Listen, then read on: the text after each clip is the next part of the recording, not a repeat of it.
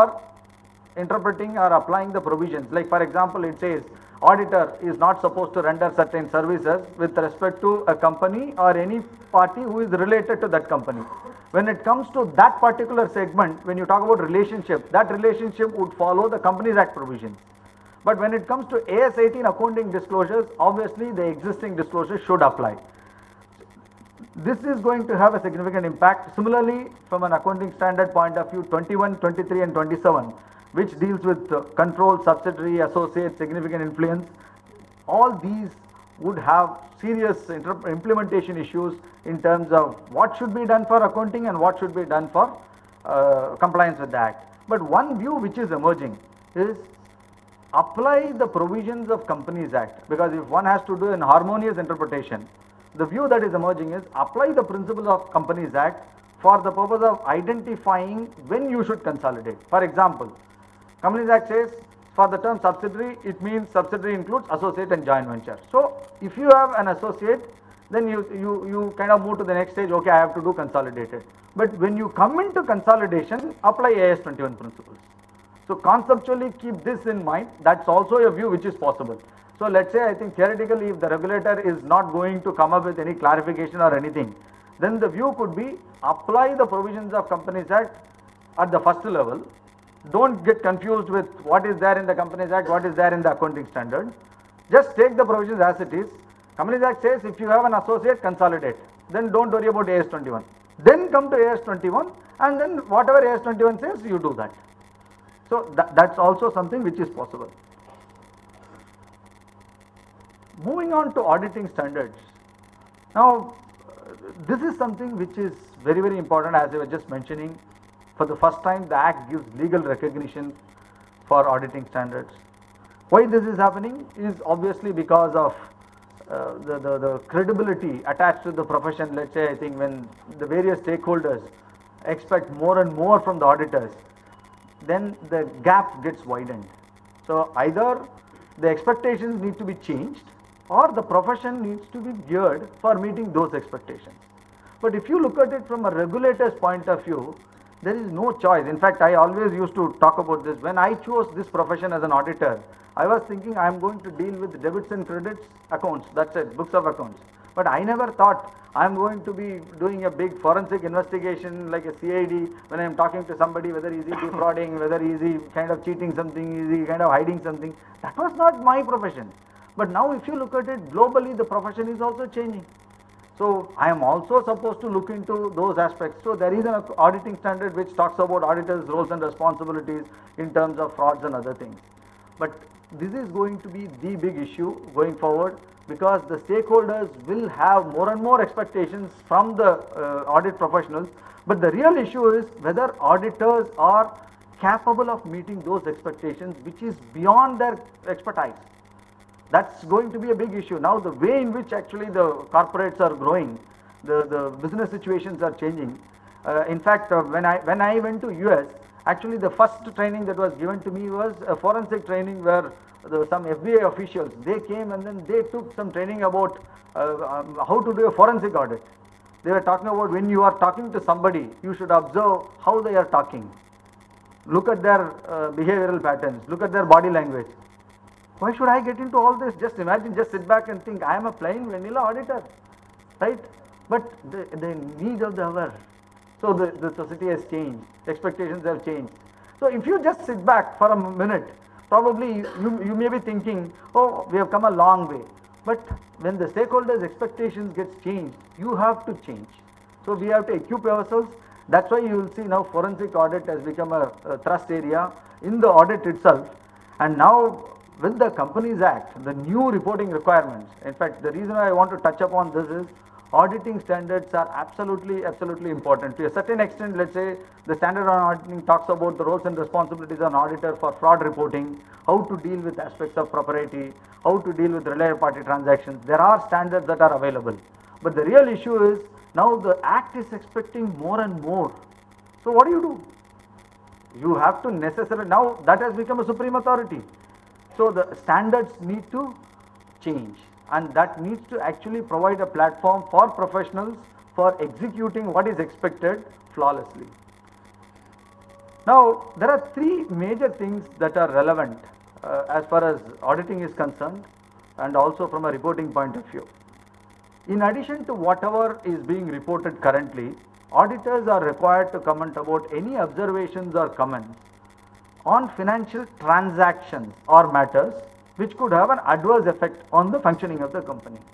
For the first time, if you look at it, the Companies Act talks about auditors' responsibility at a transaction level. As auditors, you talk about your opinion on the financial statement. You don't get into transactions. But now that has been lifted. So then that means one interpretation could be you have to get into something like a proprietary audit. Like what CNAG is doing, probably that could be the ambit. I mean, one has to wait and watch in terms of how all these provisions shape up. But if one has to literally go by transactions, how will you comment about a material transactions without knowing the entire impact in totality? So this is going to be very, very significant from the audit point of view. The next one is any qualification, reservation or adverse remark on the maintenance of books of accounts. How do you maintain books of accounts? If there are any negative comments, that need to be addressed separately. The third one, which is very, very important, Companies Act, in addition to the normal financial reporting, introduces for the first time the concept of internal control evaluation. What is internal control evaluation? This is something which is similar to SOX, the Sarbanes requirement in the US, and probably we have to wait for the framework to get finalized. But if you really look at it, this is going to be a big, massive exercise where the companies need to actually do an evaluation of the internal control at a design level, whether it is operating effectively. They have to do an OE testing, and they need to satisfy themselves the internal controls are effective. Then as auditors need to comment about the effectiveness of the internal controls separately in their report. So this again is going to, as you said, it's going to open another Pandora's box. So it's not only a comment on the financial statements and the transaction, but also on the internal controls, which we are not used to it. Probably in the Western world, yes, whoever has got SOX reporting requirement, this is something which is quite common.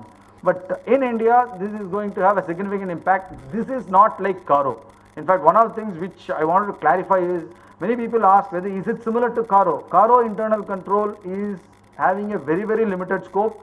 This is a pervasive requirement which is going to have a significant effort both on the part of the corporates as well as on the part of the auditors. You have something to say? Actually, you said vanilla cold. Maybe they want you to become tequila hot. And with respect to that revision, for the financial statements, the auditor appointment, remuneration fixation is part of the act.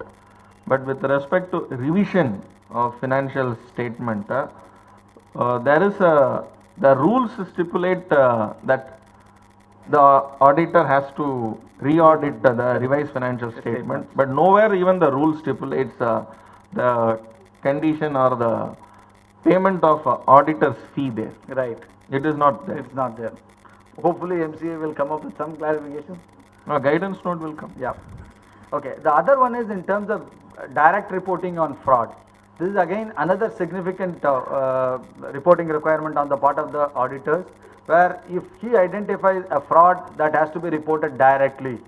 So, I mean, the legal protection, confidentiality, whatever they had, everything has been lifted. Now, the moment there is a fraud, that has to be reported. Fortunately, in the rules, there is some threshold that has been given. We have to wait and watch in terms of how it shapes up. It's not talking about, because fraud could be anything. Even if, let's say, I think somebody is defrauding 10 rupees, he is claiming excessively in a voucher, that's also a fraud, right? So whether are you going to get into all this? So fortunately now the rules talk about its material fraud, and what is material fraud? They have given a number to it. As of now it talks about 2% of the net profits and 5% of the revenue. So probably to that extent there is a threshold available for what is fraud, and beyond that one has to report. And actually I believe, maybe to add to the speaker, the word is reason to believe. Yeah, reason to believe. Reason to believe. I think the documentation part of it plays a matter for the auditor to conclude that there is a fraud. Absolutely. In fact, now this is going to actually change the focus of the audit. So now if you look at it, while accounting standards is something which we have been dealing with it day in and day out, that's something one can do. But there are several new horizons that has been opened up, and the focus will change. So already, let's say if you are all going through quite a lot of grill, then now you have to get ready for having an excessive grill, because your auditors will be going through an enormous, probably a super grill by somebody else. That is something which is happening. So now unfortunately the society has become litigious, where you have to demonstrate what you have done. Those were the days where you say something, no, I have done it, people will believe. Now you need to demonstrate why you have done something, why you have not done something. So then the documentation requirements get increased. In fact, just to kind of share with you, in the US currently the requirement, the auditing standard, there is a new auditing standard on what should be reported to the audit committee. The new requirement is, if the company has taken a position with respect to any of the complex accounting positions, with respect to, let's say, structuring or maybe tax structuring or whatever they have done, if auditors have formed an opinion accepting that has to be reported to the audit committee, along with the reasoning as to why the management's assessment of this structuring is acceptable.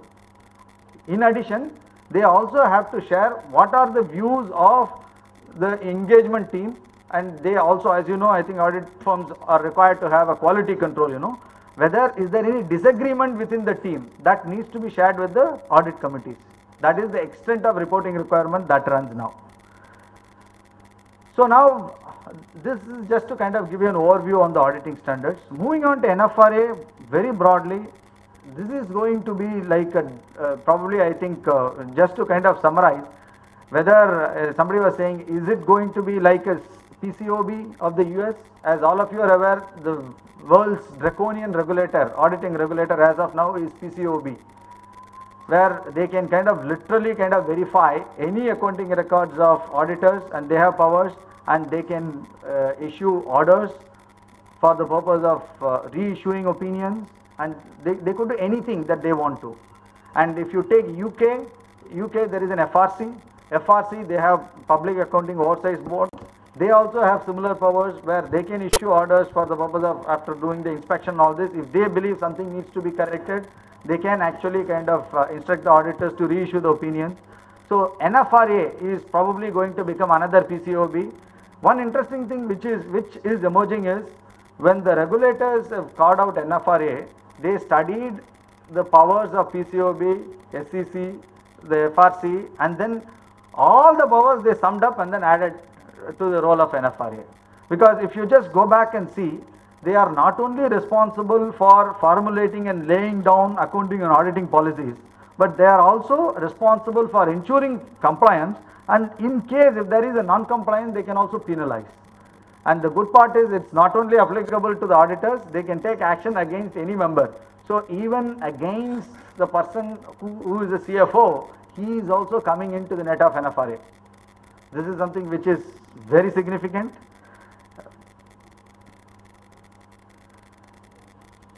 Final thoughts, basic concepts redefined. We have to necessarily kind of relook at the entire thing once again. There are enhanced roles and responsibilities for CFOs, and obviously a lot more reporting responsibilities on the part of the auditors. The legal recognition has been given for auditing standards, and a lot of global practices have been recognized. One thing which I wanted to highlight from a global practice, as you know, now the Act says when an auditor has to audit the consolidated financial statements, he has the power to access the books of accounts of the subsidiaries. This is something which is very, very significant. As of now in India, the standard on auditing, I mean, let's say with respect to consolidation, which is SA 600, that talks about the responsibility of the parent company auditor and the component auditor. That means, if for a large company, the parent company auditor has relied on the audit of a component auditor, then he can refer to that in his report, and he is not responsible for the work done by the component auditor.